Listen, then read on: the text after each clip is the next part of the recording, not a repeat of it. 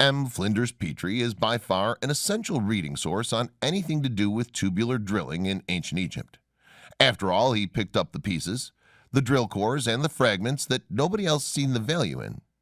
In 1883, he wrote the following words: "These tubular drills vary in thickness from 1/4 inch to 5 inches in diameter, and from 1/30 to 1/5 inch thick. The smallest hole yet found in granite is 2-inch diameter. There is a still larger example where a platform of limestone rock has been dressed down by cutting it away with tube drills about 18 inches in diameter. The circular grooves occasionally intersecting prove that it was done merely to remove the rock."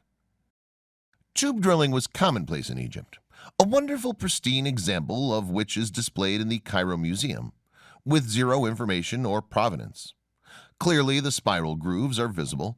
Not only are the spiral grooves of regular